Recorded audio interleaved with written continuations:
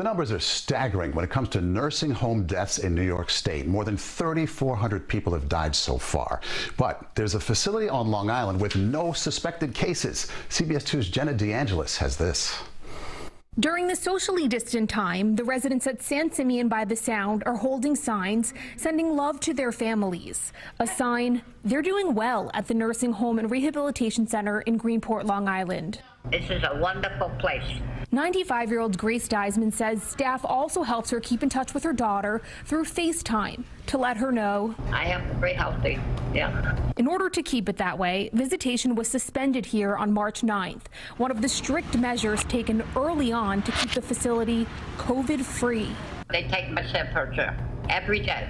Everything's clean here, and they're afraid of that stuff. I'm committed to it because I'm taking care of so many people's families. Director of Nursing Kelly Motero's commitment keeps her away from her own family.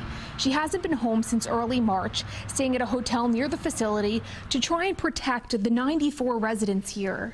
There's no way I could do it myself. My team here is incredible. Before masked employees can enter, they're screened, have their temperature taken, and fill out a questionnaire. One symptom means staying home from work for 2 weeks paid.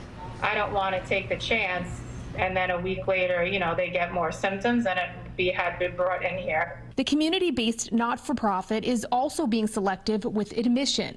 But Motero says if the state mandates it take in COVID patients, the plan is to house them in a part of the building with a separate entrance. Her main focus is on keeping the residents here healthy. To be honest, it's definitely a lot of luck. I mean, the nursing home community is very small, and I know so many hardworking people in these other nursing homes that are dealing with this tragedy. Since the facility has not had any suspected cases, it has not had to test. But the director of nursing says if that changes, testing kits can and will be ordered.